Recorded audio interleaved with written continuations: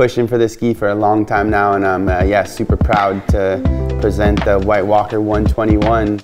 All new shape, one of the most sophisticated ski designs I'd say maybe ever. We got 18 inches tip and tail with no edge, full 3D shape, calling it the swivel tech. And the idea is to free up the butter zone. When you're in POW, trying to do butters, or if you're landing switch and revert, there's a couple spots on the ski that tend to catch up. So the idea behind this ski is to really free it up. Full Karuba wood core, making it really lightweight. And with the tip and tail having no edges, you're able to generate a lot of pop out of the tails of the skis. Got a really nice flex.